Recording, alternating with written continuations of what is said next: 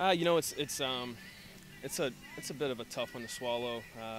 You know, we gave a PK in the first half, and it puts ourselves kind of behind the eight ball. We felt like we were having a good. We didn't start well.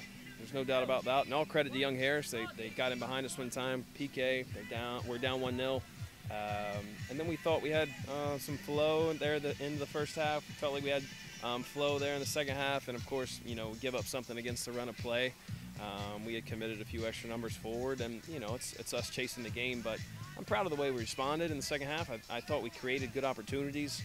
I think in the first half I was still trying to get a little more comfortable and figure out what my role on the field was going to be. You know, I was really focused on marking instead of being a free player, rather than in the second half is when I really played my game and stepped it up and decided to kind of run freely, which is what an attacking mid does. And I think my performance second half was a lot better, and I'm a lot happier with my performance second half.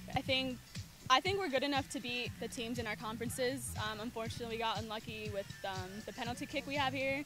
And I think we just need to prepare, you know, rest, recovery, and practice. And, I mean, we're doing everything right. We're just getting unlucky with these penalty kicks. But I think we just got to stay focused, not give up silly goals, and just put one in. We got to put one in first, and we got to knock on that door and hopefully get one.